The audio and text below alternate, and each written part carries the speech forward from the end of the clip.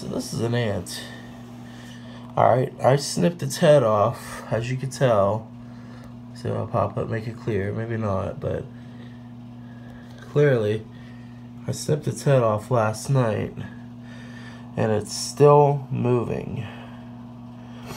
Now, if I know correctly, I don't think these ants, well, this is an ant, I don't know if I said it, but I don't think ants have muscles. I think it's just an outer structure, extra, or what do they call that? Exoskeleton, pretty much. And it's just weird because, you know, it's still moving. And it's been, what, 12 hours almost? And I don't understand how that's even possible. Look at that.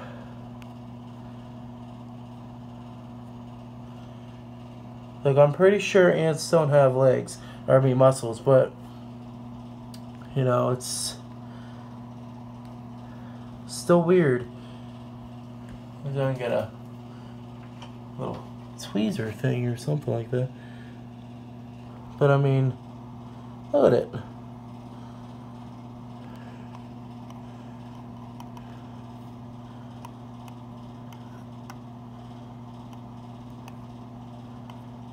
So,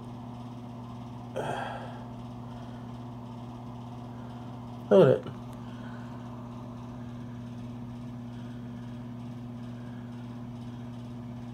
Headless ant. And it's still alive. Now, I don't know if it's maybe its brain or something. So if an ant can survive without a head for like 12 hours, then how come they can't survive in like water or something? Because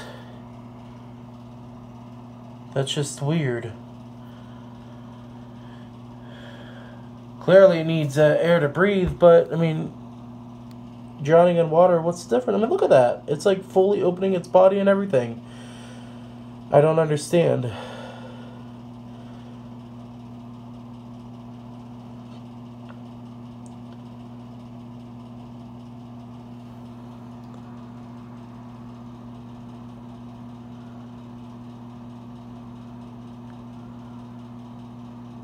I have no idea how the science behind it works.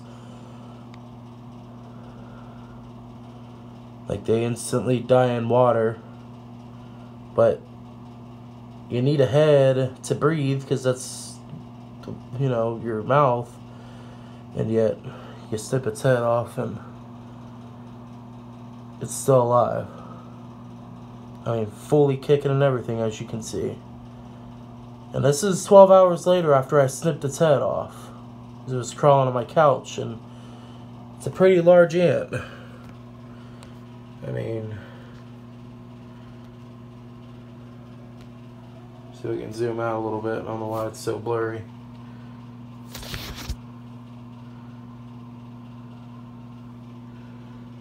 But, like, that's literally my finger.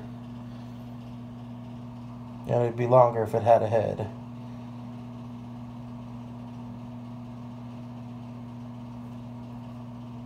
I don't understand.